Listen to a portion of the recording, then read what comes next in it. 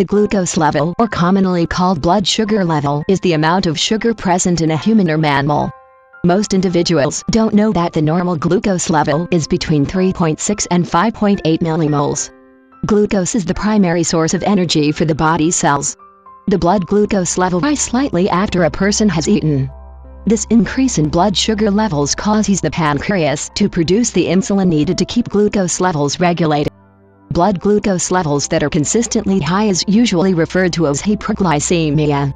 When the glucose level is consistently low, it is called hypoglycemia.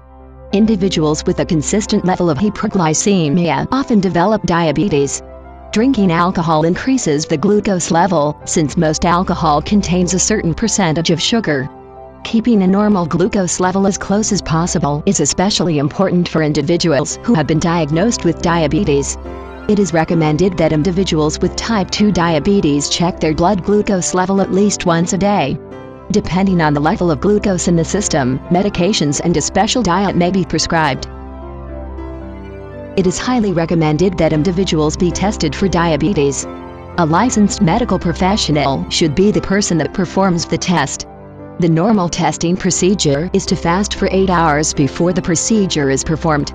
The test is also performed 2 hours after eating to check the glucose level. Glucose levels that remain too high and are not treated properly can cause serious medical issues, such as blindness, more than normal thirst, and more than normal tiredness. It should be noted that when taking medications, be sure there is no adverse effect between the two, since it can affect the glucose level. Long-term glucose, or glycated hemoglobin, indicates how much hemoglobin cell in the blood has picked up a glucose molecule. If individuals are showing signs of extreme tiredness, unexplained dizziness, more than normal thirst, pale, moist skin, numbness in mouth and tongue, should seek medical treatment immediately. Certain types of oral diabetes medications can cause a low glucose level. Getting the proper treatment for a high or low glucose level is a must for good health. Learn more at glucose-level.net.